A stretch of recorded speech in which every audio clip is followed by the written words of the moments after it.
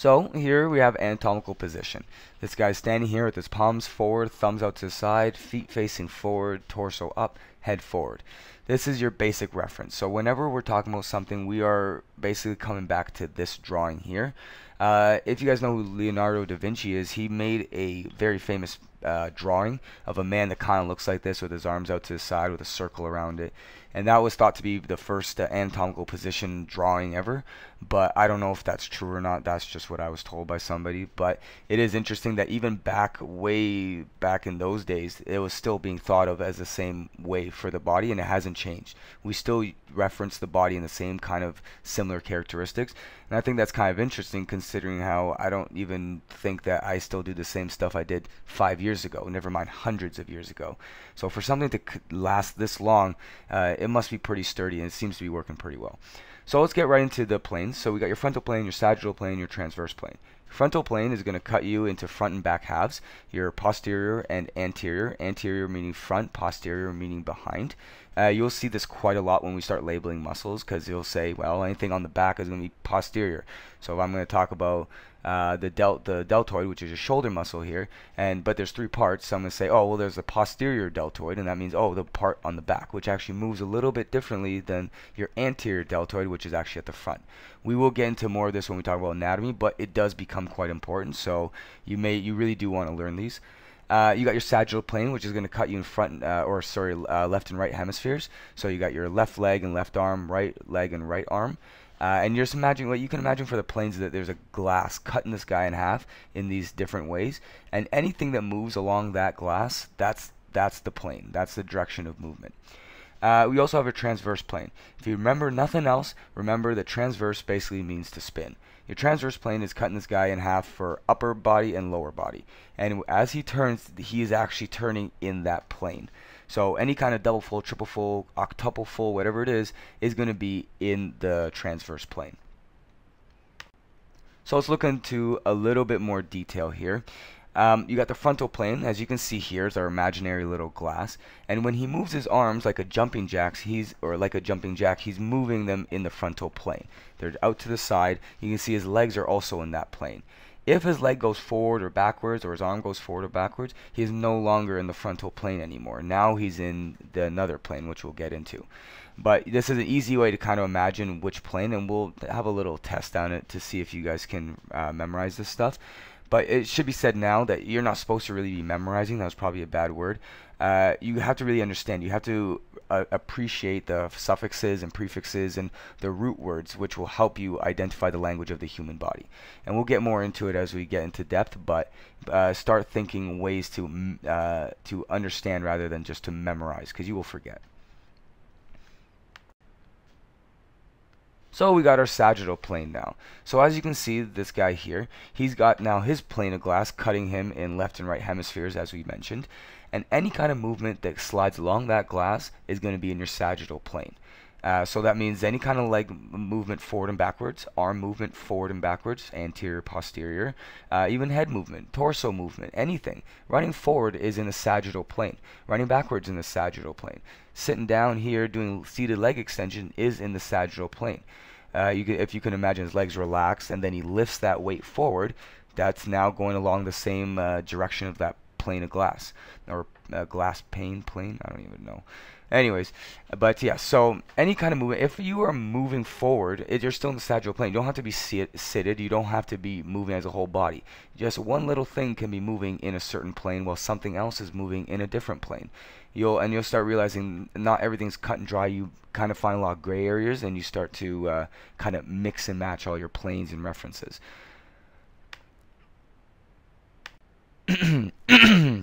I'm sorry, but so the transverse plane here, it's going to cut you, just like I said, like a hula hoop. It's going to cut you in upper halves and lower halves. Upper is actually superior, lower is inferior. I don't actually think I put this in the slide, but I will make a note of it in the description when I post this online. But yes, so you're cutting yourself into superior, upper, and inferior half, lower. And any kind of movement, which is twisting movement, that goes along in this plane is going to be following the glass. So if he puts his hands flat on that glass as if that little box there is actually concrete, and he moves around it, you can see he's spinning. and that is in your transverse plane. So any double full, quadruple full, whatever, and it doesn't matter what direction you're twisting, as long as you're twisting. Should be noted here actually that we have the transverse. So this is a perfect example of exactly why we use the human body in references. So when I'm talking about the transverse abdominis, this is a deep muscle in your abdomen that basically stabilizes the rib cage when you're doing jumps, doing bounding, tumbling, whatever it is that you're doing, and it basically stops you from collapsing. It works synergistically. Synergistically means to work along with, so it's not just the only muscle that does it. But it works along with a bunch of other muscles that keep you tight without moving. It also adds a bit of rotation, not much. You'll see the rotation actually comes from other muscles when we do anatomy, but you can see that transverse means to go across, and the transverse plane goes across the body. And you'll start picking up on these cues and these commonalities, and you'll start be able to kind of put everything together. And it does make sense once you do it. The first couple of years I was in school, I was lost. I was like, what is going on here? But then I started really taking it, and I started seeing more of these words in other literature that wasn't presented in class, and then it started showing me, oh, so people really do use this stuff. And it gave me appreciation for what the teachers were talking about, and I really took it in and tried to create acronyms and patterns to try to help myself memorize the different ways the body moved. And it's really helped a lot, and now I kind of understand exactly what's going on. But like anything, I still got a lot to learn. But let's go on. So let's talk about your axis of rotation now. So we did our planes, but now let's talk about exactly how we're going to rotate. Because if you're an acrobatic like me, an acrobatic athlete of any kind, you're going to be very interested in figuring out, okay, well, how does the body move? Why does it move this way? And we're going to first label exactly the rotation axis, and then we can teach people exactly how to create the rotation, which I've actually done for you guys in my how to flip tutorial. But let's not talk about that right now. Let's just get into the axis. So you got your longitudinal axis, which is your spinning. This is the same axis. This is the goes aligned with the plane, with your transverse plane. Because as you're spinning, you're moving the transverse plane, which also means you're spinning about the longitudinal axis. You got your anterior posterior axis, which is just the axis that basically goes right through your belly button, and basically is your cartwheel. This is the axis when you do a side summit, for all you parkour guys, for when you do cartwheel, even a round off, depending on how you do it, you'll go through this axis. You got your medial-lateral axis. We haven't talked about what medial and lateral are yet, but medial basically means inward, lateral means outwards, and we'll get into that in a moment. But this is going to cut your, or not cut your body, but this is like a nail going through your body, through your hips, and it's like a high bar. You can think that there's a high bar in the hips, and then any kind of rotation, any kind of hip circle around this bar will be on this axis. But we'll get more into that in a second. So we do have special cases when we're talking about our axis and all these other references. There's some that just kind of have its own name, but it doesn't refer to a large description of different types of movement. Like if I'm going to say medially, I'd say, well, I can say the arm moves medially, I can say the thumb moves medially, I can say the leg moves medially, I can say that throughout the entire body. But some of these special ones, they don't really kind of classify as a whole body reference. It's just very specific. So you got your dorsiflexion and your plantar flexion, which just basically talks about your toe movement. Dorsi meaning that you're basically flexing the foot upwards towards your shin, and plantar means that you're pointing it downwards. The way I remember it, plantar means point, or plantar is point. I'm not sure if that's actually what the word means, but P and P, so that's how I put it together. And then dorsiflexion is going up. Dorsal is actually the top of your foot, so that's why they call it dorsal flexion. And plantar flexion, plantar is the bottom side of your foot, and that's why they call it that. Then you got your supination and pronation. Basically, now actually I should go back and say something. I don't know if when you move your hand up and down, if you could call that dorsiflexion and plantar flexion. I'm not really sure. If someone knows, let me know, but I never really thought of it until literally just now. So, because usually we just say flexion and extension, but just one little comment. So Let's go supination and pronation. Now this one really got a lot of people confused in class, including myself. We never really figured out which one it was, but our teacher gave us a great acronym, or not an acronym, but a great way of thinking of it. Pronation, your hands are facing down. So if you're in anatomical position, you're actually now turned your thumbs towards your body. So your thumbs are now touching your leg, rather before an anatomical position, their thumbs are out. So that's pronation, is turning inwards. Supination is turning outwards. The way I remembered it is that outwards, supination, you're holding a bowl of soup. That's the way I figured out or memorized it. It seems to work. You got now for the ankle, you got your eversion and inversion. This one gets a little bit tricky. Eversion is basically you're now turning the ankle outwards and dorsiflexing. Eversion is you are plantar flexing and turning the foot inwards. When you're having an ankle injury, it's much more common to have an inversion rather than an eversion. It's the way the bone's structured and the ligaments that actually go across. You're a lot stronger on your medial side with the muscles, but the way the bones work is that you actually don't have the range of motion. So it's hard to evert the ankle, and you can't move it. If you sit here right now and try to evert your ankle, it doesn't go very far. And you don't want it to, because those ones get really, really nasty. So let's talk about relative position a little bit. We already discussed medial and lateral a little bit, but medial basically again is in towards the middle of the body. Lateral is towards the outside of the body. Now we're not talking about anything externally from the body. We're talking about different parts of the body in relation to each other.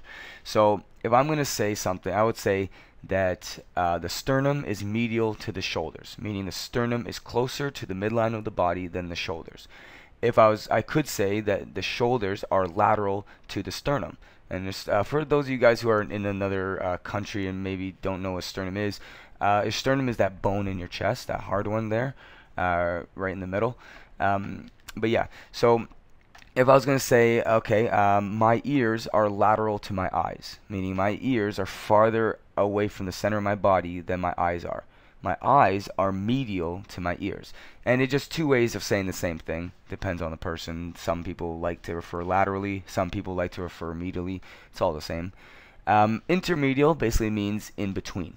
So if I was going to say your ears are lateral to your eyes, but that's not a good example. Okay, let's say the ears are lateral to your eyes, and your nose is medial to your eyes. I would say the eye is intermedial between the nose and the ears, right? So it's in the middle. So if I wanted to say the belly button is intermedial to my left and right iliac crest. And I know you guys probably don't know what an iliac crest is, but we'll get into that when we do anatomy. Your iliac crest is basically the two bones. If you touch your sides and you go all the way down to your hips, you'll feel two hard bones. That's your iliac crest. So now, if I'm going to say, okay, well, the belly button's in the middle of those, so I'll say the belly button's intermedial to my iliac crests. I could also say things like my third finger is intermedial to my fourth and first finger. It's in between. Right? And the examples go on and on. So proximal and distal, I don't think we've talked about these too much yet. Proximal meaning basically towards the center of the body, which I know it sounds confusing with medial and lateral. I probably should have reworded it, but proximal is more talking about length of an appendage. So if I'm going to say, I'll give an example, it's much easier. I'll say that the elbow is proximal to the hand, meaning that the elbow is actually closer to the center of the body than the hand is. I would say that the hand is distal to the elbow because the hand is more away from the center of body. I would say that, another example here, I would say that the foot is distal to the hip. I would say the hip is proximal to the foot.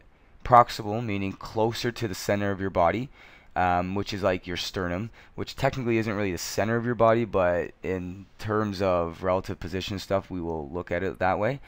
And then distal meaning that it's basically away. So we have not talked about scapular movement yet. It's not really too important at this point, but it's good just as another example of how we basically use the words, because these words we use all the time. And like elevation, for example, there will be muscles called your levator scapula, which basically elevate your scapula, and these words just kind of come together to help describe the movement. But your four possible movements, or your main four, so you got your elevation, depression, your abduction, which is really called protraction, and your adduction, which is retraction, which we'll just go into in a second. So elevation means basically that the scapula is moving upwards. If you can imagine that you got your rib cage, and then you basically have your scapula, it's a free floating bone. It's just kind of attached by ligaments and muscles. It's not actually one solid thing attached to your ribs. It's free floating. So when the muscles that cause my scapula to elevate get contracted and they pull and get shorter, my scapula will go up. When I use the muscles more in the middle of my back to abduct my scapula, it pulls it towards the center of my body. So and we'll get to abduction and adduction in a second. Depression, basically that's going to do is the muscles that are going to be below your scapula, that are maybe coming from your lower spine and stuff like that, are going to pull down on the scapula. The whole point of moving the scapula is just opens up the joint. You have your shoulder joint, which we'll get into when we do anatomy, but it moves around, and where it moves determines how much movement you can get in your shoulder joint, which will be important later on when we talk about more shoulder technique. But for now, just know that the scapula can move around. Alright guys, time for a test. So take a couple seconds and see if you can label the axis of rotation and the plane of movement each one of these is going through.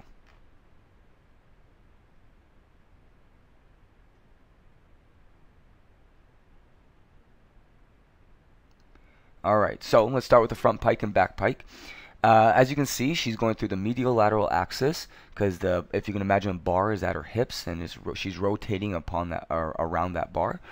For the plane, she is now in the sagittal plane because she's moving anteriorly or posteriorly as she's rotating forward or backwards, depending on which one she's doing. But that's in your sagittal plane. Let's look at the cat twist. So, as I mentioned before, the axis of rotation is your longitudinal axis, meaning like a bar is going right through his head all the way to his feet, and he's spinning around that axis. The plane of reference, the plane of movement, sorry, is the transverse plane. If you remember from the first couple slides, it said that your transverse plane is always your spinning plane. So if this guy's doing single cat twist, quadruple cat twist, spinning left or right ways, doesn't matter. He's still going through your longitudinal axis and through your transverse plane. And I'll be using this later on in tutorials, so hopefully you guys will remember that. Your straddle jump. This one's a little bit tricky. Your axis of rotation, she is going through her medial lateral axis because she is piking her legs slightly. Yes, her legs are out to the side, but if you can imagine what would happen if she had her legs straddled standing on the ground as if she was about to go into middle splits. But now she is rotated those up along the medial lateral axis up to where her hips are. So you can see that movement. Her torso is going forward, and she's also going through the medial lateral axis because she's leaning forward now. So the plane, though, she's going through is a little different. So the axis is easy. The plane, she's going through her sagittal plane because her feet are coming in front, which is just like your front pike, your forward and backward movement. So her feet come up, sagittal plane. But her feet are also going to the side. And that's the frontal plane. Because if you can imagine the glass going, cutting her in half, her legs are sliding up that glass a bit as they come forward. So any kind of movement to the side is going to be your frontal plane. Any movement forward is going to be in your sagittal plane. So let's look at jumping. Jumping, this one's pretty easy. You guys have probably figured it out by now. It's your sagittal plane. Your axis of rotation is going to be your medial lateral axis. As you can see, her torso is bending and extending based on when she's in the air and jumping. So that's a big one for hip rotation, stuff like that, is your medial lateral axis. So hopefully you guys did pretty good on that, but let's continue. So let's talk about a bit about muscle movement. So you got your three types of contraction. You got your static contraction or isometric contraction, concentric contraction, and eccentric contraction. Static or isometric basically means you're just holding it. This is where you're doing a chair sit. This is where you're maybe doing a lunge and you're holding that lunge deep at the bottom there. You're not moving, you're just telling your muscle stay that same length and don't move. Just keep me stable here. Very important for trampoline because we are very stable. We have to be stable or we're going to fly off the trampoline. Same with gymnastics. So a lot of coaches should be doing this regularly. But we'll talk about more about that when we start doing strength and conditioning. So we have concentric contraction. This just means shortening. This actually, when we get into how the muscle works, you'll see why it shortens. But right now, all you got to know is that this is the muscle contracting, pulling the bone closer and decreasing an angle. So if it's in my leg and I bring my knee to my butt, I'm doing a concentric contraction because that angle of my knee angle is shortening. That's another way to think about it. Eccentric contraction. This is basically means controlled lengthening. When I'm holding, say, this weight that this guy's holding in the first one with no movement, in the first picture here, and I let it out slowly, and I let it go down, and I extend my arm fully, that's eccentric contraction.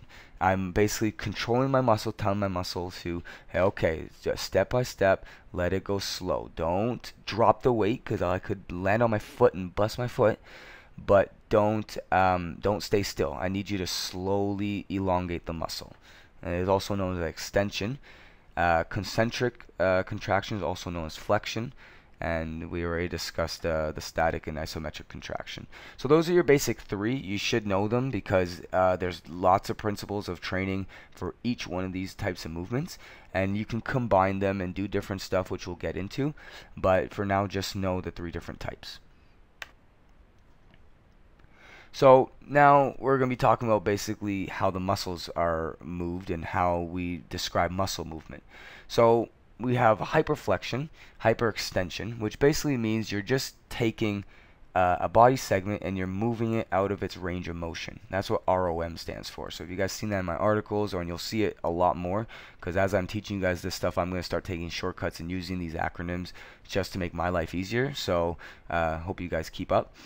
But yeah, when you're talking about hyperflexion, it basically, you're landing in a low squat like this. I actually did the quintuple back the other day, and I did land like this in my knee, and I felt the pull on my ACL, which is one of the ligaments in your knee. And if you do this too hard, you will actually rip your knee apart, literally. And it definitely doesn't feel good. And when you get that pull on your knee, you're like, uh-oh, and you know it right away. And it's not good. So what you have to do is strengthen the joints. You got to do all that. But right now, don't even worry about it. Just know that hyperflexion is just as bad as hyperextension. Hyperextension is the opposite. Is when you extend the muscle and you shorten the muscle too much to the point where it actually bends the bone or makes the bone go out of the joint, as you can see here. This is not good. There's a lot of people that actually walk like this, and oh man, it sucks. It's really bad for your knees. You're gonna get hip problems. You're gonna get ankle problems. You don't want to do that. But anyways, we also have abduction and adduction, and we discussed this just for a second earlier. But abduction basically means to take it away from the body. Adduction means to add it towards the body. This is how this is how most people kind of memorize it, but you can make up your own way. Actually, the way I memorized it was that if I'm standing in anatomical position, and the first movement I can possibly do, if I'm talking about moving my arms laterally, is abduction. I can't adduct when I'm already by my sides, right? So I think, okay, A, B. That's the letters of the alphabet. B comes before D. So I know abduction comes first, arms come out, and then adduction comes after, because I know then the arms come back in. Might be kind of complicated. My brain works in weird ways, but that's how I remembered it. But you guys got to find your own way. So let's move on. Alright guys, it is test time. So we've covered quite a bit of information, and I hope you guys have been following along. If you haven't, go back to the slides, revisit a bit, listen to it 100 times if you have to. Because if you have problems now, it's gonna get worse. It gets more confusing because every lecture that I'm going to make after this, I'm going to assume that you're understanding the previous one. So I will start throwing words out more like posterior, anterior, blah, blah, blah, blah. And if these aren't just going quick in your head, like, oh yeah, I know exactly what he's talking about, you're going to get lost because you're going to think, oh wait, what was that again? Oh, what was that? And then all of a sudden now I've said something completely different, and now you're still back on a lecture behind. So make sure you're really in tune with these, because I'll be using them all the time. And when you start reading more lectures and stuff like that, even from other people and articles, they will be using these references, these words all the time. So it will help you really understand what they're talking about as well. So take 10 seconds and see if you can figure out the plane of reference, the type of contraction, and the axis of rotation.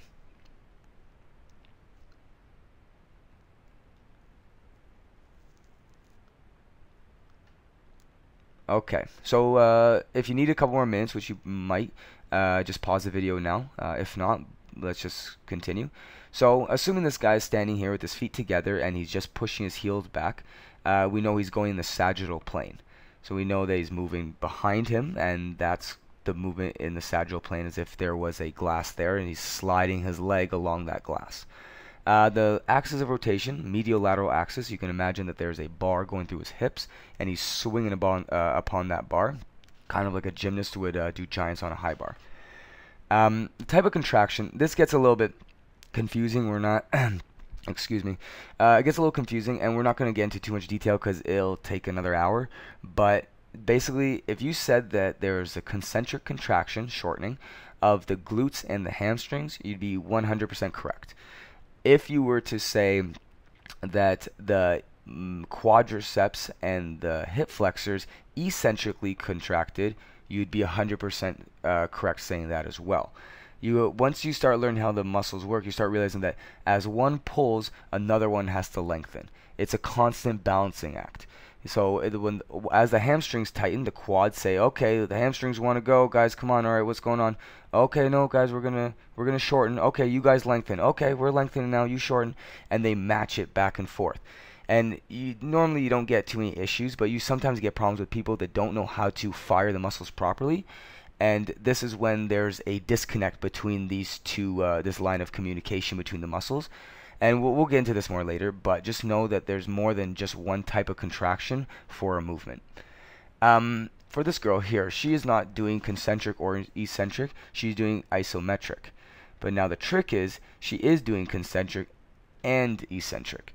She's basically balanced them perfectly. She's told her quads to fire as hard as she's told her hamstrings to fire. So she just balances there and just stays. She doesn't move anywhere. So she's doing a static type of isometric contraction. The plane of movement, well, there's no plane of movement. She's not moving. Assuming she's not doing dumbbell curls and stuff like that, assuming she's just standing exactly how she is, and she's holding that for a minute, there's no plane of movement. The reference plane only works when you're doing something. When you're not moving, it doesn't matter. Same with the axis of rotation. If she's not rotating anything, she's not moving a segment of their body, there's no axis. So that's a little bit of a trickier one. For this one over here, this guy's doing overhead press.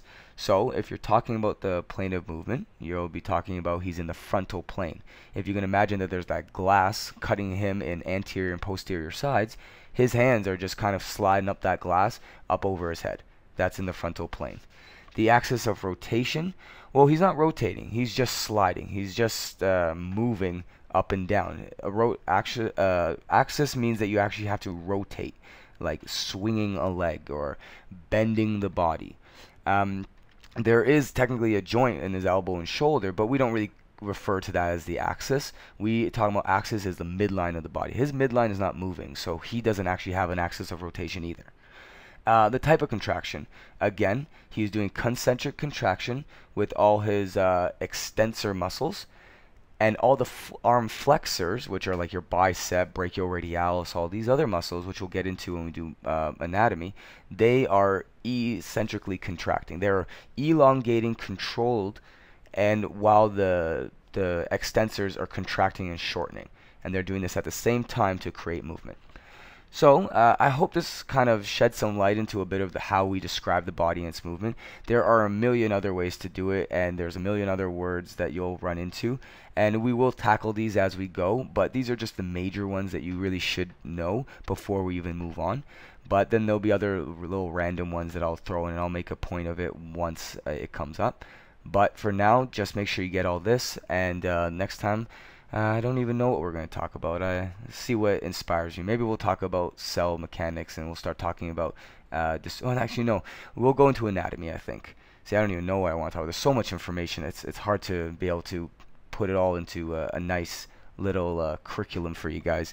But yeah, we'll talk about anatomy. We'll start labeling the muscles, and you'll start seeing that all the names that we've been using, like protraction, retraction, transverse, medial, lateral, this we're gonna really be using this a lot. Actually, no, I lied again. We're not doing muscles yet because you guys don't label the bones yet. We start with labeling the bones, and then we start labeling the muscles that go on top of the bones. But as you can see, I'm still new at this, and I'm not really good at lectures, and I'd love to be a teacher one day at a university, so this is anything that's giving me practice.